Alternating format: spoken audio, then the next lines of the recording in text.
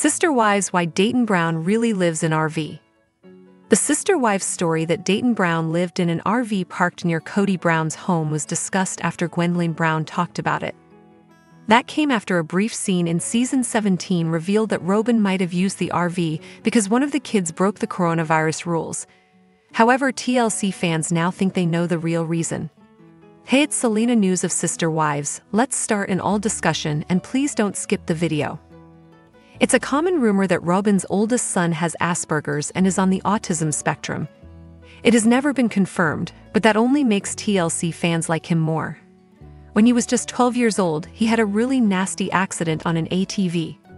Badly cut after he rode through a barbed wire fence. Fans speculate whether it happened under Cody's watch. Another reason they like him is that he seems sad about the adoption and having to change his name. Dayton Brown allegedly designed some of the jewelry that Robin Brown sold via her defunct online store.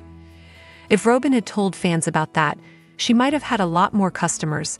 Clearly, he's talented and hardworking. Rumors that he flunked out of university were debunked when he graduated. In fact, he left college with degrees in marketing, ASM, and management. Furthermore, he obtained certificates in analytics and more. Dayton Brown also claimed that his adopted brother lived in the RV. More recently, rumors abounded that Cody moved in with him after clashing with Robin. That came after he sang a cameo about being a man of wives with no wives. Naturally, as Sister Wives fans don't like Cody much, they really hope that didn't happen. Poor Dayton. However, he might not have been living there since he graduated college.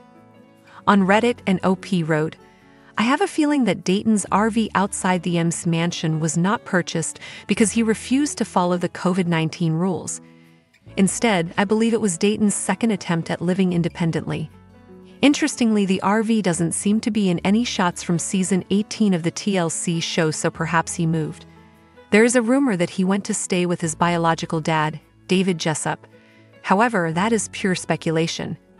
Most Sister Wives fans in the discussion about Dayton Brown agree that it's possible that Cody and Robin lied about the coronavirus. So it's likely that her son decided he'd like to try independence. However, the conversation also revolved around why Robin might try and hide that. Actually, it could have made a good storyline for the Sister Wives show. Why do you think that Dayton Brown moved into the RV? Do you think that he broke the coronavirus rules?